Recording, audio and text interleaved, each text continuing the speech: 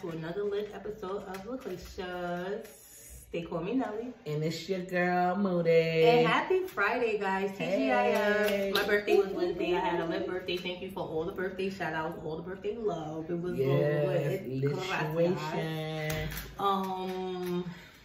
Hey, girl. Hey. Yo, how was y'all week, guys? Tell me about y'all week, yo. Yeah. I had a long week. You know, I had a birthday. This one birthday. Ugh. Don't have best friends, you know, that has a man. Because, you know, you don't get to spend it with them all the time. You want to start? Go ahead.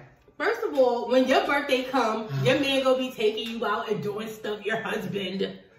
And I ain't gonna be able... The other day... Every day, I'm glad. Every other day, I get her or she get me and we go run our errands together. The other day, she wanted to be running errands with her husband. You gotta take care of home, right, y'all? He's taking care of. I take care of this home, too. This home and that. This home and that. I didn't get all this goddamn home. No, but, yeah, and I ain't like that. And I had to call her and her man and tell them about this. She sure did. And he was like, oh, my bad. Cause mister, watch out now. What's up, bro? And now she got me for the rest of the night. And I'm going to have my way. After birthday party. And I'm going to have my way. But, this week, I think. Yes, you see my lipsticks is popping right. Yeah, because they said that you don't have to wear a mask no more. So girl chat is the lift on the mask mandate. What's up with that? They're trying to make the world back to its regular Douglas. I don't think that the world's ever going to be back to its regular. There hasn't been a cure yet for COVID-19. There's a vaccine that doesn't prevent you from getting COVID. Therefore, put your mask on. My kid is wearing her mask, and that's for certain, and so am I. Now, put your mask on and get up out my face. Thank you. She didn't have her mask on yesterday, y'all. Yeah, no, yes, I did. So she needs to mind her business. I wear my mask. You see she got her lipstick on because she didn't have her mask on. I sure did it. Freedom, freedom. Yeah. I need freedom from that mask. That shit did not prevent me from catching COVID either. What the fuck? So why do I have to get this mask on my face and get all these mask acne? It's called masking. Whatever. I'm sick of it. I want to go back to the norm. Y'all niggas wasn't wearing no mask. Wait, y'all. Sorry for the N-word, but y'all wasn't wearing no mask when everybody was like the flu and all these other things. Nobody was doing none of that either. People was dying from that too, you know? So... You're happy. What about the kids? The kids got to wear their mask? I'm pretty sure they wear it if they feel like it, but they don't have to. So it's not a rule for home, like wear your mask when you get in school? No. Oh, nah. If they want to, I tell her that I still give it to them, but it's up to them. Because at the end of the day, it's not, what is it doing, honestly? Did you get protected from a mask? Well, actually, I had COVID when COVID was COVID. And I wasn't wearing a mask then because we didn't have to. When they mandated it, I started wearing masks. I don't know if it protected me or if it didn't protect me, but I'm glad that they make people wear masks because there's a lot of reasons. One, niggas' breasts be hot. Yeah. Two, I don't want people talking in my face and then droplets possibly getting on me, whether you have COVID or not. I just rather you... Just get out my face. I'd rather you talk to me with your mask. Yeah, because you talk to everybody you see. Like, if she stopped talking to everybody, say hi from a distance and keep it moving. But nah, she has to have a whole dialogue of what happened from last year to this year. Like, keep it moving. Guys, hello, and how y'all doing? She don't like talk. She's mad mean. I don't know. We're very opposite. I'm mad nice. She's mad mean. Like, why aren't you talking to the people that talk to us? I do talk to the people. Everybody in here, I talk to. Everybody in where? This house? No. In the world? Yep. All our viewers, y'all know me. I'm moody, right? And I'm nice, right? Nah. Exactly. Yeah, okay. Because all right, we ain't gonna get that. Yeah. All right, so, yeah, wear your mask. It's very important to wear your mask. But I do really suggest, like, if you're in a large space where a lot of people, if it's compact or not, wear your mask. Yeah, in a small setting, like if you're at your desk or like if you're at your area, yeah, you can take your mask down because it's just me. But yeah, when you start getting up to go walk and talk, now put your mask on and in a closed place where people, 3 or more people in the room with you. Yeah, you gotta wear your mask because it's very important. Yes, sir. I have a question. Tell me what you think about me. I'm my own thing. Only when you tell me when Ask your question, girl. When is it sufficient for you to move on from a past relationship? I'm moving on.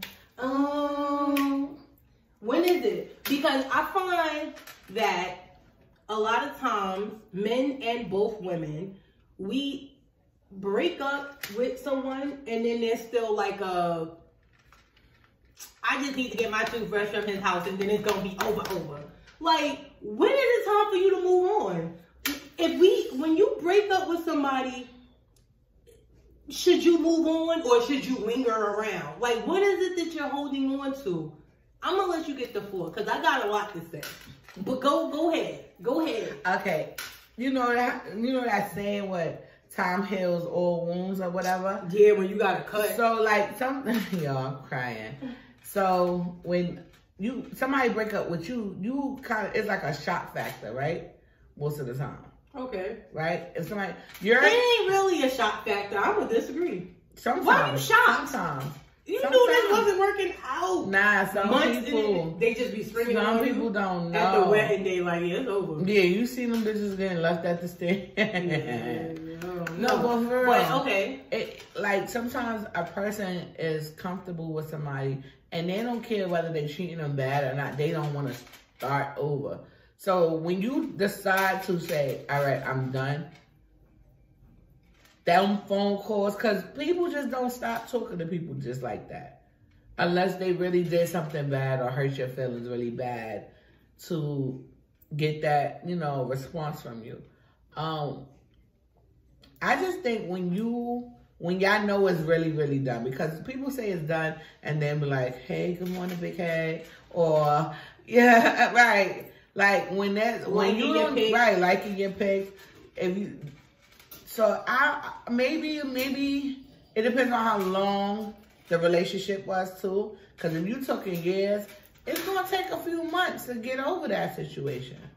A few months. Well, some people, I don't know. If I break up with you or you break up with me, no matter which way the roles were, yeah, nah. Bye, especially if you break up with me. Especially if you break up with me, because there's nothing left to talk about. I don't want to talk about it. Like, oh, can I talk But what if you want to still be with that person? But if they don't want to be with me, yeah.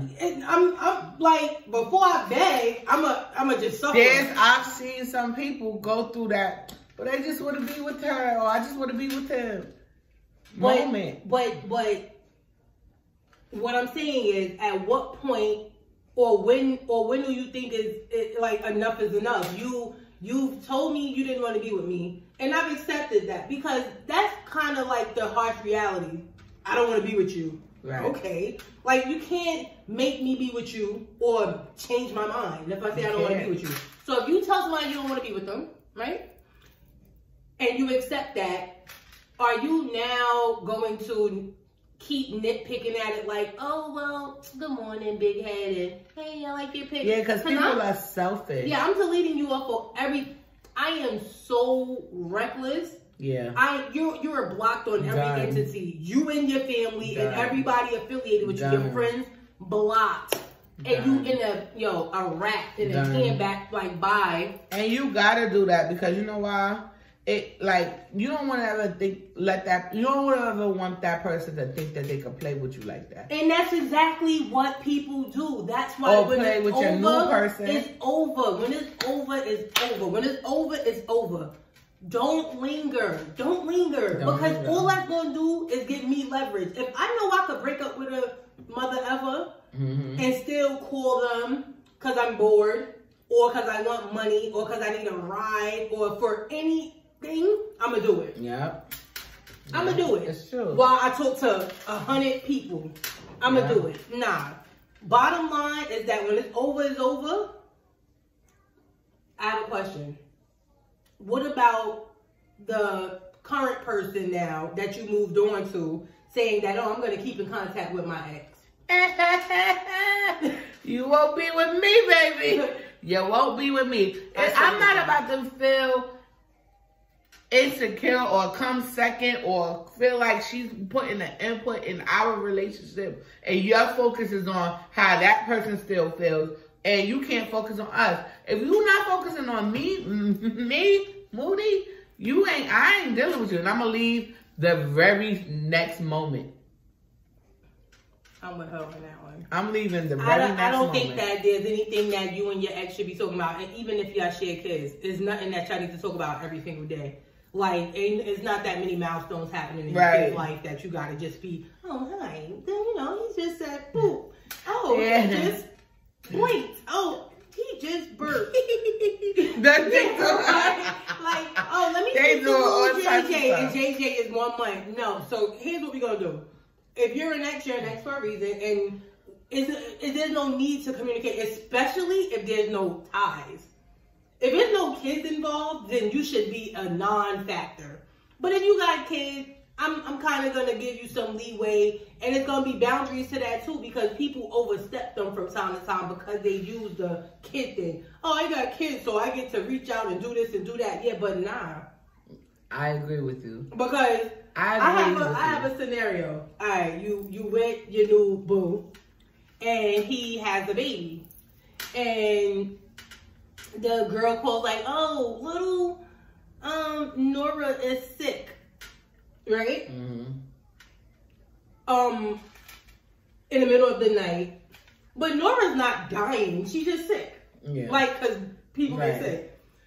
How do you feel about your now new boo, like, getting up and running to the hospital or doing any of those things? I mean, if the baby's in the hospital, I wouldn't mind. Because we getting up, going to the hospital? All right, let's go. We going to the hospital. So, here's my take on that.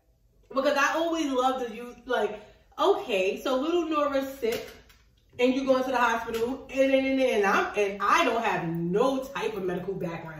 So go to the hospital. Let me know what happened. Me standing there for moral support for who? Baby Nora or baby mama? Yeah, I think you should go to the hospital once they say, oh, the baby is terminal. God forbid. She's the worst. I mean, or they can't get the fever down, or something like that. Yeah. Or they gotta stay overnight. Then maybe I can work with you. You go home. I'll stay with the baby one day. You know. I'm not here for it. Like, you have to. There has to be boundaries, and that's why when it's over. Now I have a flip question to this boundary. Okay. Is the boundary just like, oh, boom? All right, I'm done with you and you out of my life. Now, is it okay for an associate or a friend, somebody you know, to date your ex? Absolutely not. But isn't that a part of moving on? No. I'm absolutely moving on from my ex. Right. Oh, and my friend too then. And my friend too. Yo, you can't have it all. No, I'm moving on from my friend. Oh, I'm moving on from my friend. I'm moving on from my friend. I'm sorry, y'all. I'm moving on from my friend. Yeah, you ain't no friend of mine. And you're no friend of mine if you want to date somebody that I was dating. Yeah, I'm crying because that's the fact. Whole fact. Nah, because... What do you say?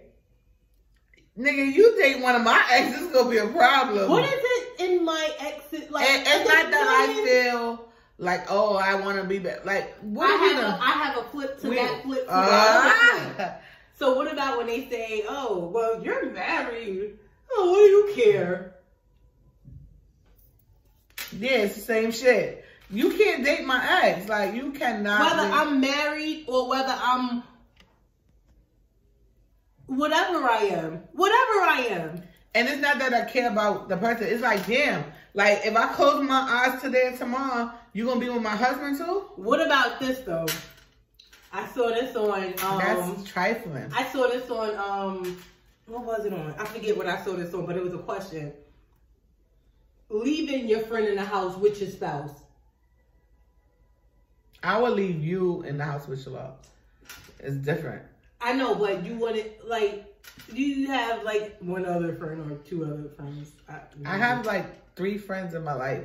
And and just it's safe to say you will leave them that's been around like that. No, I have more than 3 friends, but I'm just thinking. All my friends, I will leave in the house with my husband. But no, that I can't do that. I can leave you like if I'm going down the steps.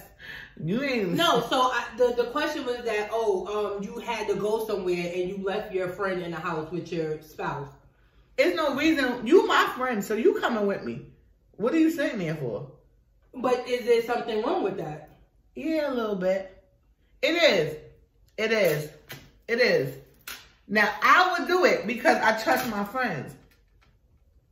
But we not going to act like this world ain't just evil. Certain people, certain friends,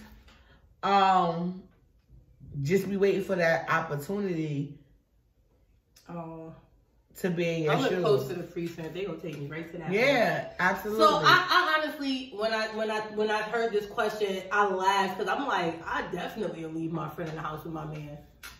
Because if I don't think that you're trustworthy to be left in the house with my nigga, then you ain't gonna be left in the house. You probably not even gonna be in my house. And you're not gonna be my friend. And you're not gonna be my friend. And my nigga ain't gonna be my nigga no more either. Right. So I'm like, my friends I trust to a T, and my guy I trust to a T. So I'll leave you if I gotta go somewhere. And my friends have a direct connect to my spouse. They can call him. They got his number. Like, I don't feel like nothing crazy is going on. Like, never a thought in my mind. If I gotta think about it, then I'm not even gonna do it, because those people aren't even probably welcome in my crib. Because I do have a lot of people that I, like she said, talk to, because I talk a lot, and we cool. But I'm not gonna leave you in the crib. Yeah, we know what type of time y'all be on, so we ain't about to do that. Yeah. Because we both gonna go to jail, and nobody got time for that. Right, because who gonna bring you the conversation? Right. I'm in jail. Who gonna bring you the conversation if you in jail? Exactly. So, yeah. So, it's a lot when it comes to that ex situation. I really feel like, getting back to the main topic at hand, that there should be a sufficient amount of time for you to grieve and then move on. And I don't feel like you should be doing nothing in a round circle. Everything should be like a straight line ahead. You shouldn't be backtracking, whether you have kids or not. You shouldn't be trying to date my ex, whether I've moved on or not. And you definitely shouldn't be in my crib trying to have your way. That's a fact. You said it. You said it. You feel me, sis? You said it. Because I've been told by a friend that, I spoke to the friend to tell her that I wanted to date her baby father. And I was like, what? You think telling me makes it? Nah, ma'am. Yeah. Yeah, that's because crazy. Telling me doesn't make me feel better, and it doesn't make you lit. Like, oh, I'm a real woman because I told you. No, you a dirtbag, and I don't want to be your friend anymore. And you can talk to him. Go ahead.